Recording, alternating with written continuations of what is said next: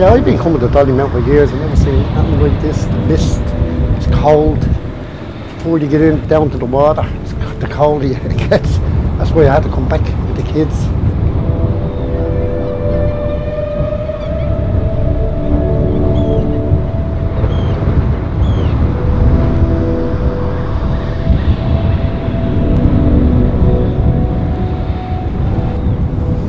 So today here on Dollymount Beach we have a bit of unusual weather. We have a heavy sea fog in.